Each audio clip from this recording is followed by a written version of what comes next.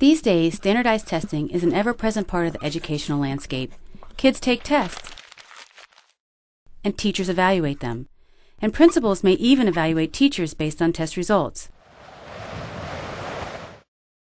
At GreatSchools, we know a school's test scores say something important about its academic success. But in themselves, a school's overall test scores never provide the whole story. Take these two middle schools in the same city. Teach Strong Academy's overall test scores are lower than Greener Pastures. Does that make it worse? Not necessarily. Maria's daughter Sarah is entering middle school and is considering both schools. Maria realizes she needs to dig deeper before judging. So using GreatSchools, she looks for three things. First, signs of improvement. Teach Strong has many children just learning English, which initially brings down test scores. But by the 8th grade, they're about the same as those at Greener Pastures.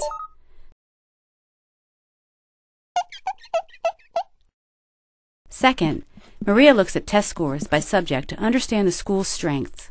She's surprised to find that Teach Strong's math scores are a little higher than Greener Pastures.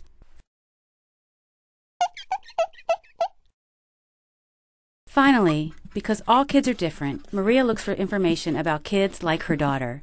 For instance, she sees that girls at Teach Strong do particularly well in the sciences, something that's definitely not true at Greener Pastures, where boys tend to do better. Despite Teach Strong's lower test scores, Maria decides to visit. Good thing, too. After touring both schools, she realizes that Teach Strong is a far better fit. Test scores gave useful information, but they were only a starting point. Maria didn't let snap judgments get in the way, and neither should you. Look at the numbers, talk to other parents, and visit schools. With careful research, you too can find not just the better school, but the very best school for your child.